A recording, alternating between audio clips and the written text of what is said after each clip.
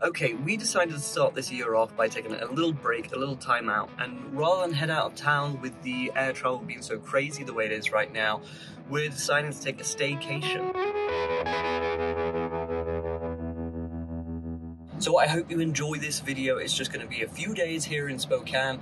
Maybe you can take some inspiration from it and do some of the things that we do on your trip. Okay, so we just checked into the Davenport Hotel. We got here really early, but they were able to get us into a room right away, which was awesome. First order of business is to get some coffee and a little bit of a bite to eat, and then go and check out Riverfront Park. Every time we bring people to Spokane, visitors always comment on the fact that they don't expect this huge river to be right in the middle of it. It's one of the most beautiful things about this area. It's integrated into downtown. It's one of the reasons why Spokane was founded where it was, and it provides power for Washington as well. It's absolutely gorgeous. There's wildlife, there's history, and it's everywhere you go downtown. So you've got the Numerica Sky Ride here. It takes you across the falls. It's only a few hundred feet though. You can get a really good view of the falls from the Monroe Bridge just here. That's the way I'd recommend doing it.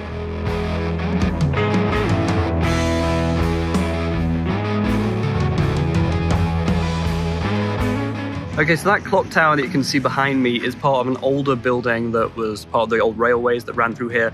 They destroyed the rest of the building, but they kept the clock tower in place, and I'm glad they did. It's one of the most iconic landmarks here in Spokane.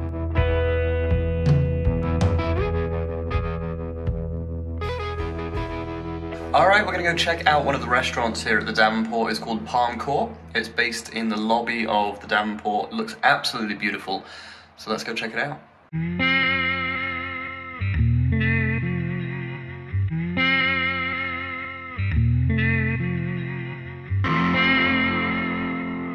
So, what are we doing today, Renee? We are going to take a little tour here of the hotel because it's a historic, beautiful hotel we'd like to learn more about, and then head to one of the most beautiful churches here in Spokane you can see from almost anywhere you are in Spokane. And then we'll go to Manito, and then we'll get lunch and continue on from there.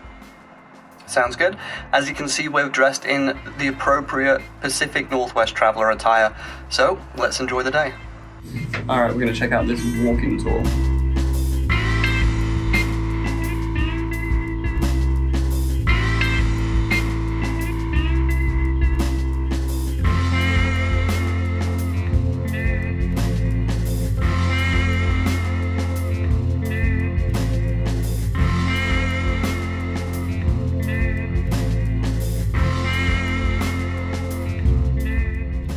Alright, that was St. John's Cathedral. What did you think, Renee? Oh, it was absolutely beautiful. I would say, I mean, you can go in and just check it out for the architecture and the history, but we did stop in for a service, and it was super relaxed and cool people, and yeah, I would say must see in Spokane. Yeah, absolutely. I've driven past that place a ton of times and never stopped in. Being from the UK, I love that old world architecture, and that's one of the best architectural buildings in Spokane.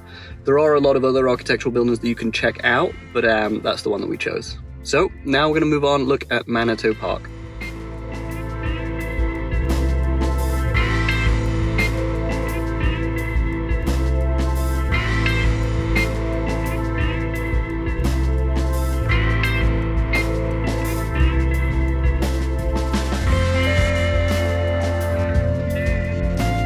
Okay, so this Northwest Museum of Arts and Culture, more of an art gallery than a museum, but you know, we enjoyed it.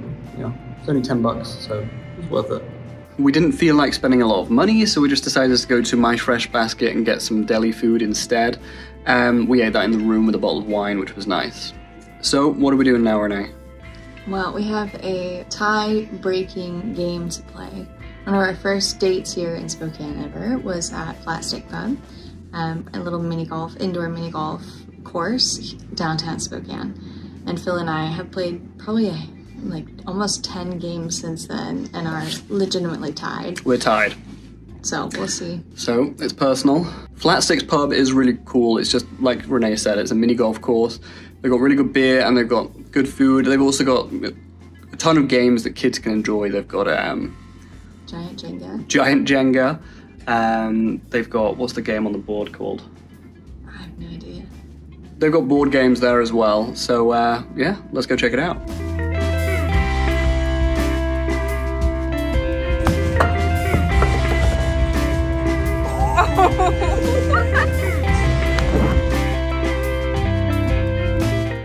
be sad to know that it's still a tie in the household. It's still a tie. It's still a tie. I won the second game convincingly, so we're just going to have to play on. Yeah. All right, back to the hotel. Play on.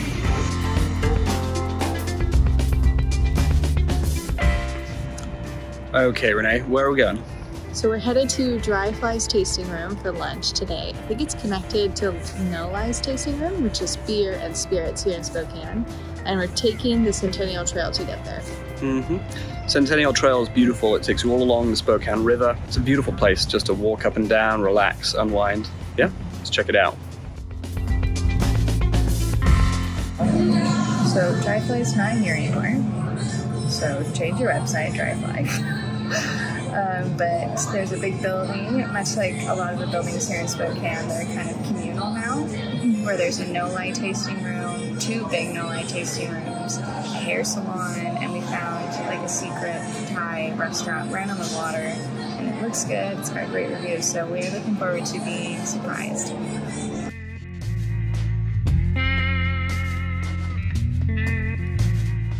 So, after trying to visit a restaurant that doesn't exist anymore for lunch, we are going to one that does exist for dinner. Where are we going, Renee? There's a new-ish Mexican restaurant in Kendall Yards, which is a really sweet little subset of Spokane called Mole. Super good.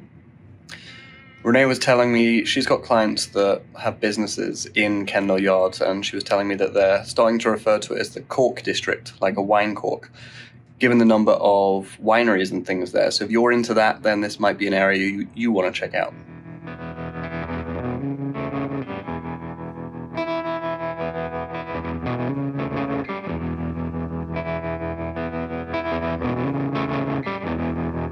I guess that's Willy Willy Rock.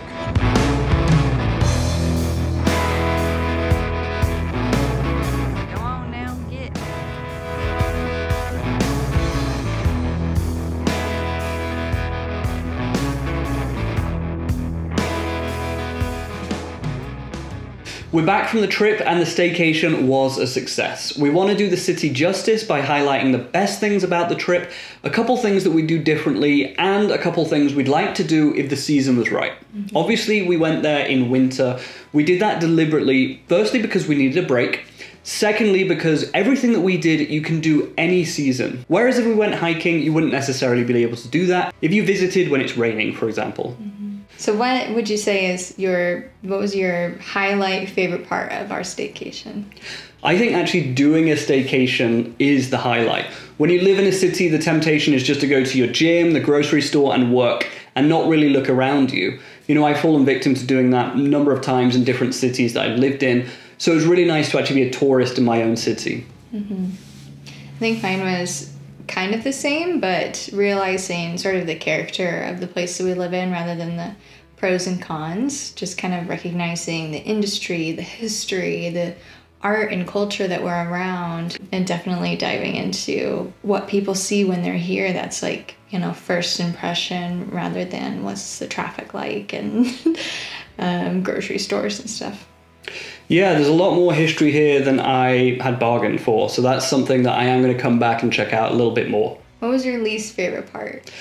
My least favorite part, traveling around Spokane in a vehicle, is next to impossible. I also thought that the Davenport's pool and spa area was a little lacking, considering how nice the rest of the hotel was. That's true.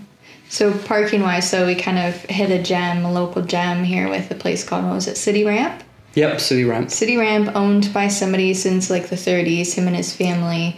It was a really cool historic building. It was valet parking, and it was $8 a day and night. So it's $8. It's the only place I'd recommend anybody park if they're coming to this city. Super cool, super friendly. All right, Renee, what was your least favorite part? And I think for me, I don't like eating out as much as you do on vacation. So I liked being able to go to My Fresh Basket. But it was hard to like keep going and wanting to see. There's so much food. There's so much good food in the city, but it's like impossible to indulge in 3 days all of the things that you want to. You just, you know, you need to take a breather in real life. That's right. So I already mentioned that a lot of the things we did were in winter, and we did that deliberately so that you can do everything we did here without having to worry about the weather. A couple of things we would do though, if it was summer, for example, we want to go hiking, maybe mountain biking, maybe go out on the lake and fish as well. There's good golfing, there's certainly good water sports like kayaking, hiking really close to the city, Bowl and Pitcher, Dishman, places like that. Even going out to Green Bluff, I think, in the fall. Yeah, so if you are coming in the summer and you want to do some of those outdoor things, remember to get your park pass, it's not that expensive. And if you're visiting in the winter, you can do winter sports as well. You can go skiing, snowboarding, snowshoeing, whatever you want to do there too. Well, that's it. I hope you enjoyed the video and I hope you got some good inspiration for your trip here to Spokane. If you've got any questions, as always, feel free to reach out. My details will be in the description to this video. And Phil can get you a discount at Davenport. I can also get you a discount at the Davenport that I went to, so reach out to me about that too.